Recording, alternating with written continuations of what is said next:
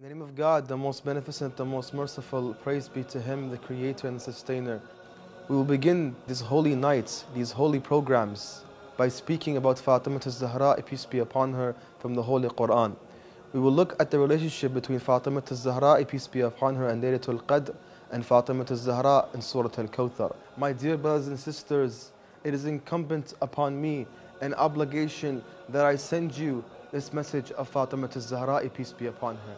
Fatimah al-Zahra, she is the symbol. She is the symbol of Imam. She is the symbol of Bara'ah. She is a symbol of Wilayah, divine leadership. She is the symbol of disassociation. Sayyidah Fatimah al-Zahra is the inner meaning, and she is the outer meaning. She is the tafsir and she is the ta'weel of the divine verse and the hadith of Rasulullah, peace be upon him and his holy family, enjoin good and forbid wrong.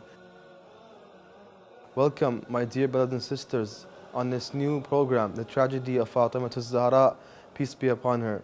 My name is al-Karbalaei, and I will take you on a journey through these holy nights to speak about my Lady Fatimah, peace be upon her.